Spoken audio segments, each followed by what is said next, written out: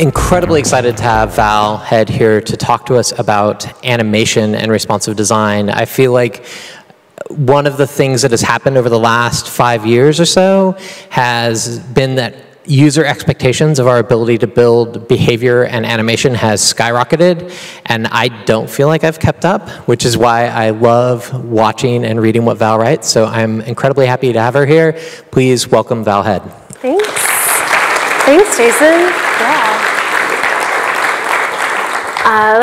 I'm super excited to be in Portland again. It's really fun. I like your city. It reminds me of my city, which is cool.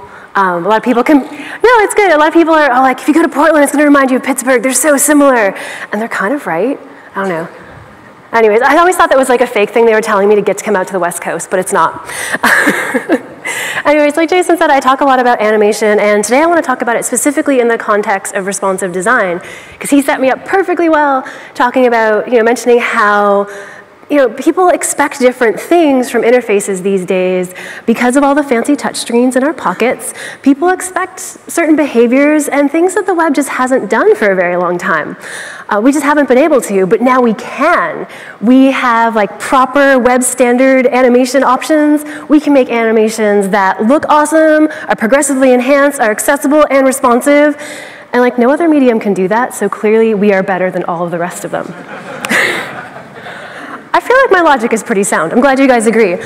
Obviously, I'm not going to talk about all of those because it's only 20 minutes, but I specifically want to talk about how we can make them responsive. Because one of these other things that comes up on the internet a lot is how responsive design is killing creativity and design all sucks and looks the same. And I think that's kind of dumb too. It's the fact that we need to make things responsive doesn't mean they can be any less designed or any less interesting or any less performant. We have all sorts of options. So there's kind of three things that come up a lot when it comes to animation and responsive design that I see people running into little problems. I'm going to give you solutions to all three of them, but specifically it's the idea of when we have motion and then we take it down to this smaller stage of smaller viewports, suddenly it gets a little jumbled and harder to understand. That different staging, that different context gets difficult. Sometimes we have animations that have really good content, and then when we scale them down, we're like, oh, we can't. Yeah, that doesn't work. That's too small, can't read that. So that's another one. And then also animation and performance. Performance is kind of a big deal. Don't know if you've heard. We like things to be fast and zippy and to be responsive in the sense we touched a thing, something should respond, not just necessarily squishy. So two different kinds of responsive. So the first problem is that motion becomes distracting in smaller spaces. Wonky, sad face. Isn't he cute though? I want him everywhere. So the easiest solution to that is to simplify motion for smaller spaces. And this particularly applies to animation that moves things around. If you want to get super, geeky about it, not all animation is motion. We can animate things like opacity and color and blurs, and that doesn't move, that just animates. But when we translate things across the screen or up and down, that's motion, and this can get us into this sort of problem. An example is this kind of awesome menu. Actually, this completely awesome menu. I love this menu. It's so exciting.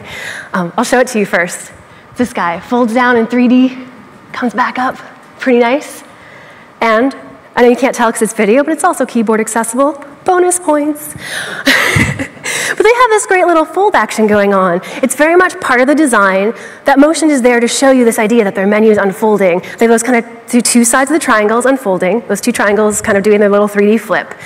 And that's what does the entire visual communication of this menu is unfolding. Well, imagine, before I show you, what happens if you put that into a skinnier space or a smaller viewport? Suddenly we have these two triangles that are going to cross and do this weird thing, and that's not unfolding, that's just origami, I guess. I don't know, it's not going to be good. So this is Rally Interactive, their site, which I forgot to say before, but that's who it is. And so they simplified the motion to keep that main thing about the motion, which is the unfolding, but make it make sense in a narrower space. So they just did this. Changed it slightly. It's more than just getting rid of one of those. They changed the one that's left, so it's unfold, here's your menu. And you're like, this is great! The design and the concept isn't lost, but it makes a whole lot more sense on that smaller stage, and we don't have this weird crossing or extra nonsense. So way to go, Rally Interactive. This also comes up for SI Digital or C Digital. I don't know, I'm going with SI Digital. If anyone works there and wants to tell me how to really say their name, go ahead.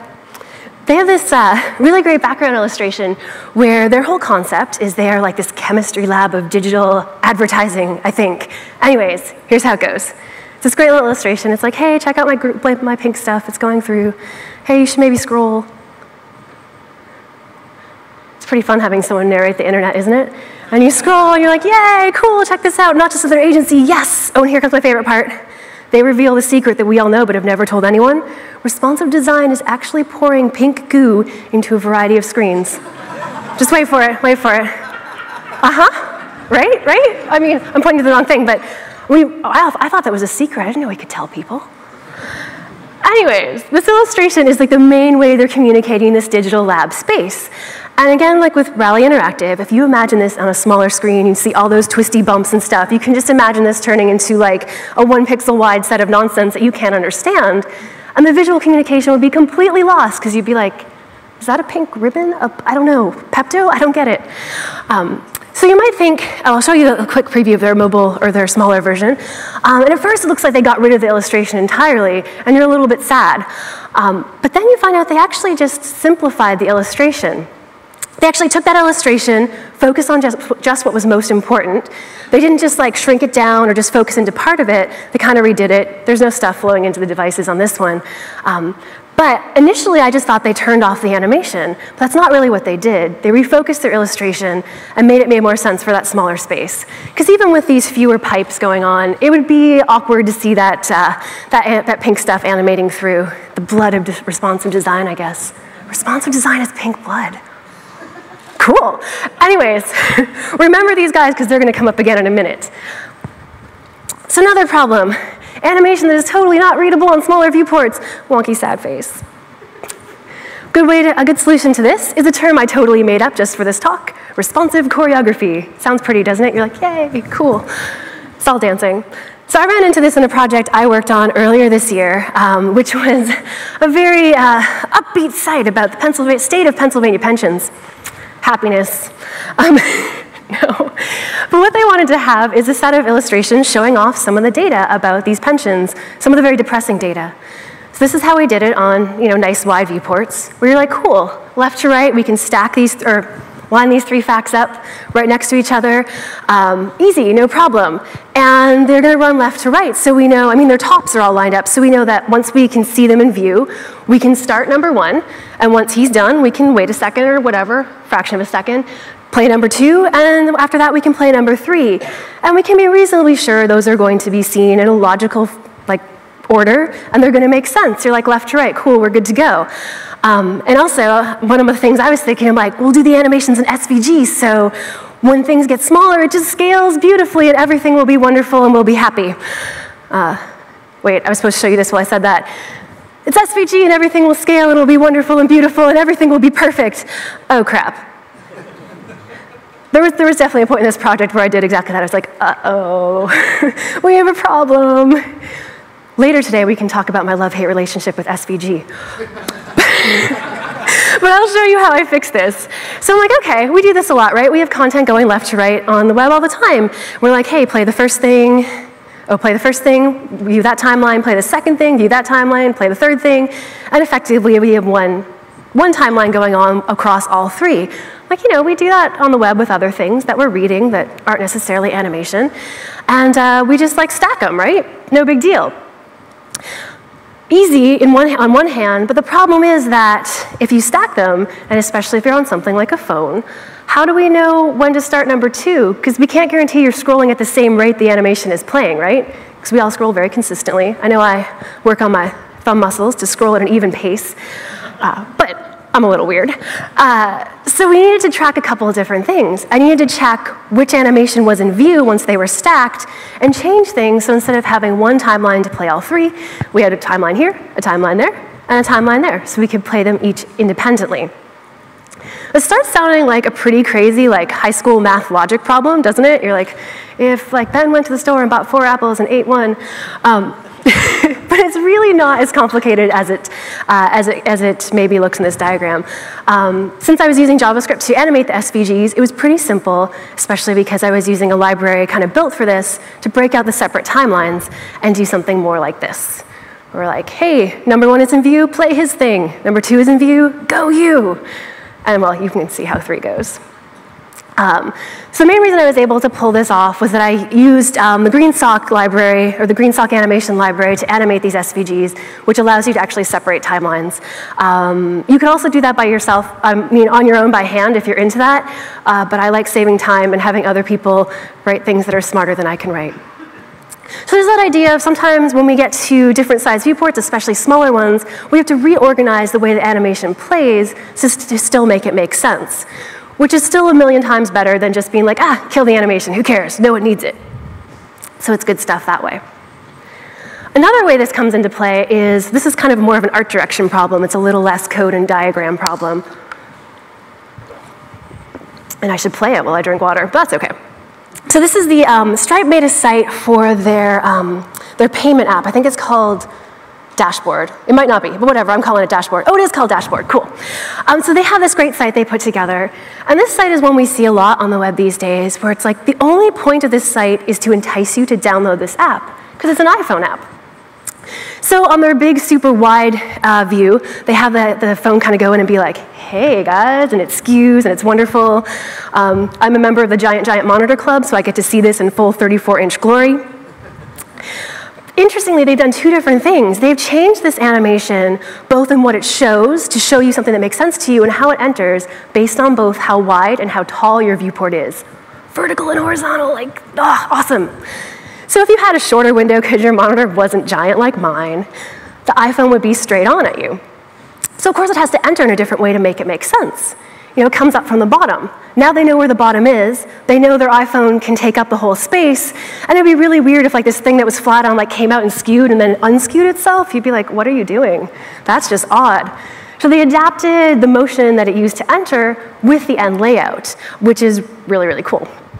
And then when things get super, super small, they ditch the phone entirely. And well, this is probably very much take advantage of the way most phone things work with video. There's just a button to click into the video and see it separately. But I thought they handled that really well. They kept the integrity of their design. It looks beautiful. You get that demo of what the app looks like on all 3 of the places I showed you, or all 3 sizes, and everywhere in between. But they also adapted the motion so it still made sense to what you saw in the end result, which I'm like, yeah, go Stripe. They're one of my favorites. They do animation so good. Just want to give them all high fives.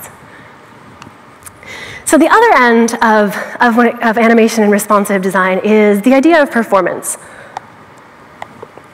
Responsive isn't just the squishiness stuff. It's also about having things feel like a conversation and respond to you in a meaningful amount of time. So a problem that happens sometimes, animation is slow and sad. And that makes me sad, especially on less powerful devices. Wonky sad face.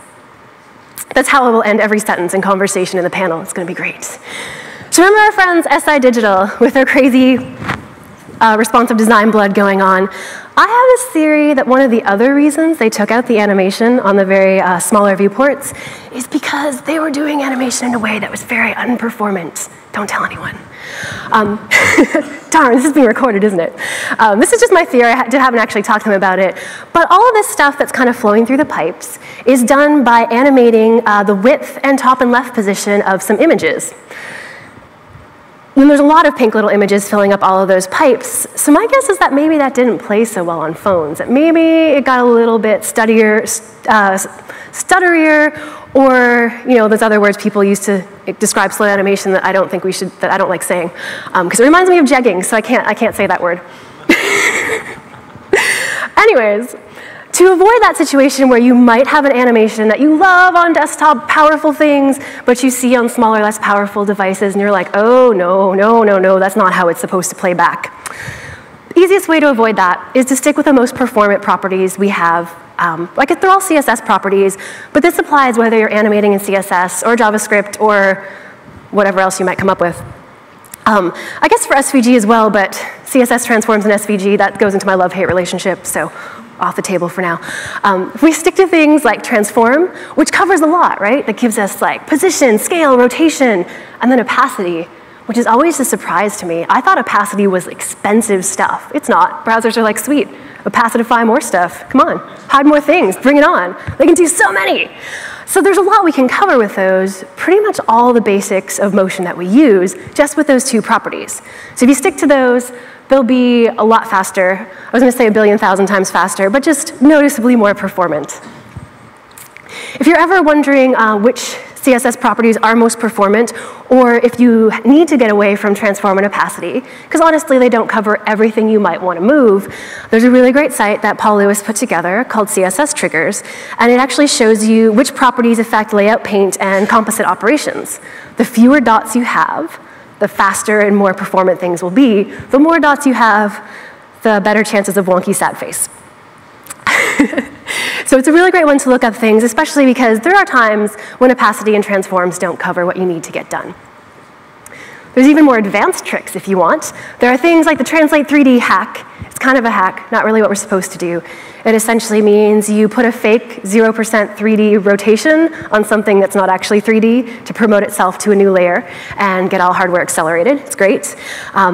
Browsers apparently didn't like that we were doing that to them, even though it works. So the will change property is a new thing that you should be using instead, a little bit more complicated, but it also gives us more control over what we promote and what gets that extra attention from the browser.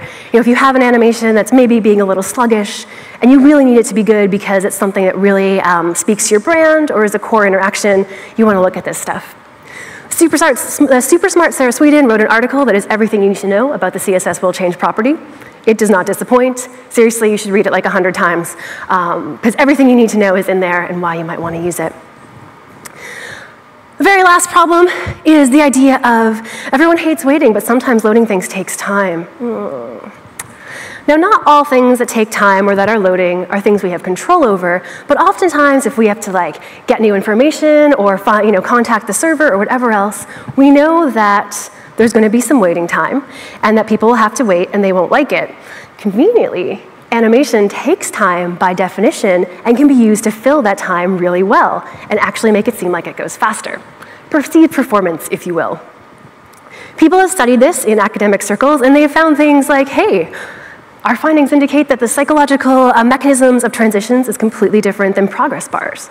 So apparently, people think whatever is happening faster if you show them some hint of content instead of a progress bar or a spinner. Kind of crazy. Not really. It seems to make sense, and I love that they actually studied that. So that's why we see a lot of this going on the web these days of, hinting at a little skeleton content, because it really works. It makes us feel like things are loading faster. Bonus, also this one, where it's not really indicating the content, but that extra little bit, and they still have the spinner, but hey, whatever. Makes it feel like it's going a bit faster too. Figit Labs also did some really interesting research on this, where they looked at, hey, there's some cases where we need to show a loader. We can't show any skeleton content. We can't hint at the content because we just don't know what it is yet. How long will people wait? And will the style of loader influence how long they will wait? Really interesting results. They kind of came down to the fact that the better designed and more visually interesting loaders, people would wait longer without being upset about it. There's also, if you've ever read the Seductive UI book, in there, the author suggests that loaders that have fewer cycles, like if this loader spinner only spins twice, even if it takes it 3 seconds to go around once, we feel like it happened faster because we only saw the repetition twice. I love the idea that somewhere in our subconscious, we're counting the rotations of a loader. I mean, I don't do that on purpose, but apparently we do. Humans are so complex and amazing. So the perceived performance, you can really use animation to make things feel like they're happening faster, even when they're not, because sometimes we can't actually make things happen faster. So that's kind of the preview of some problems of how you can fix them if you run into them with animation, and continue being creative and making amazing, cool behaviors and really fun interactions that are useful and good and responsive. So thanks so much, guys.